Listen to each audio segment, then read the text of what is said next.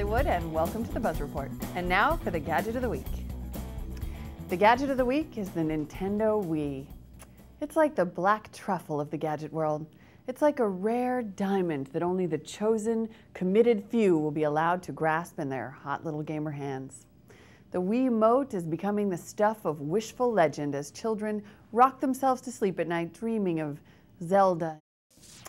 The Wii was on sale at Amazon again this week for just 28 short minutes, barely long enough to get a credit card out of a wallet. And rest assured, my darlings, I'll be dreaming with you. I'll be dreaming with you.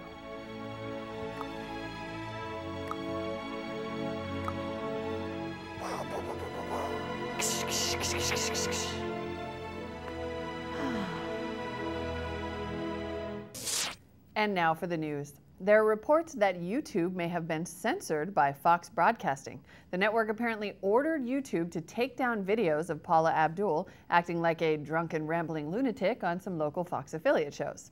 But now some critics are saying that Fox has gone too far, and the move amounts to flat-out censorship of embarrassing material. Oh no. Embarrassing moments. No. Dude, if CNET had to take down all the video of Molly drunk and acting a fool on YouTube, they'd have to shut down the entire site. Yeah, get her out of here.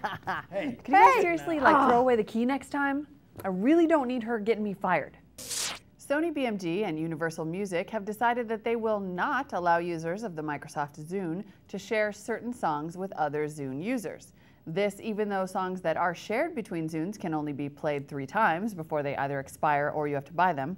And in Universal's case, they're already collecting royalty fees for every Zune being sold in order to offset what they say are enormous losses to piracy. Nevertheless, both labels refuse to allow even the slightest opening in the iron curtain of digital distribution lockdown, even though it would actually result in people discovering and then being encouraged to buy new music from both of these giant music labels, which I would think is what they actually want. Wow, what jerks. Plus, they would totally be killing Zune sales if there were any Zune sales. Speaking of unfortunate Microsoft news, Microsoft Vista is barely even out the door. Actually, it's not even out the door yet for consumers, and Microsoft is already hard at work on Service Pack 1. In fact, the company has basically acknowledged that Vista still has some, quote, high-impact issues to work out. Ooh, like what? Like you install it and then it crashes instantly and gets a virus and you can't figure out how to use it because it's like all weird and like a Mac and stuff, and then like none of that pretty shiny stuff works. It just slows everything down, and then you get so mad that you hurl your computer against the wall? Like that kind of high impact issues? There's heartwarming news from China this week. A teacher had her purse snatched containing money and her mobile phone. So she sent the thief a series of 21 heartfelt text messages begging him to return her things and telling him that she forgave him. 2 days later, the thief returned all her items and left a note saying that her tolerance had moved him and he planned to correct his ways and become an upright person. Aw, that is so sweet.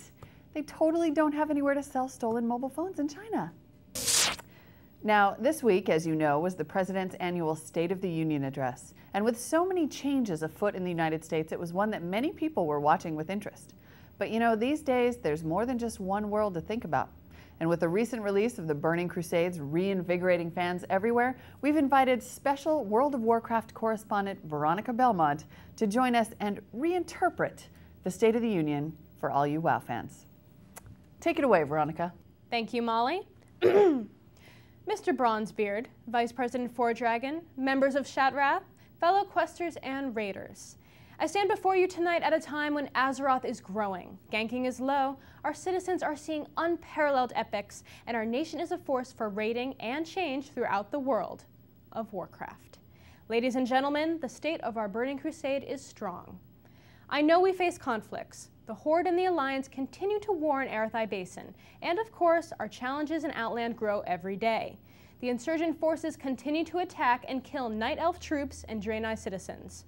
And that is why we must act now to bring peace to the region. You've heard about my plan to send a surge of gnomes into Kalimdor to help quell the violence there. Right now, we are LFG to raid the crossroads and hopefully bring about a quick end to the insurgency.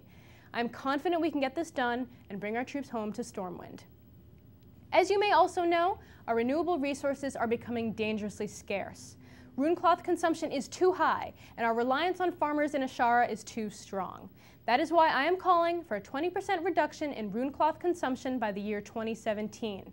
We must make griffins that are more breed efficient, and we must also double our emergency runecloth reserves. I call on both sides of the House, the Dwarves and the Tauren, to work together to reach these goals and to save our precious resources.